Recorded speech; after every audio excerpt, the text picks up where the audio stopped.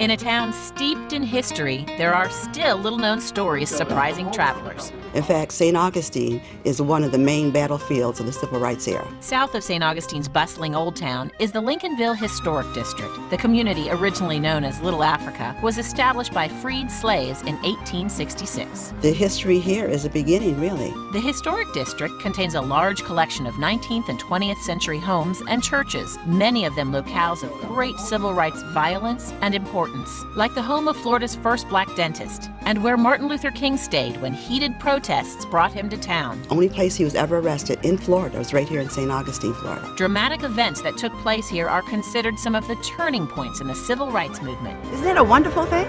Stories of Lincolnville's politically active black residents are shared on the Accord Freedom Trails phone tours and Tour St. Augustine's free Black Heritage Tour. A great tour. I recommend it for everybody. I'm truly humbled to be here. Sharing new places to learn Florida's black history, I'm Janice Jones for Visit Florida.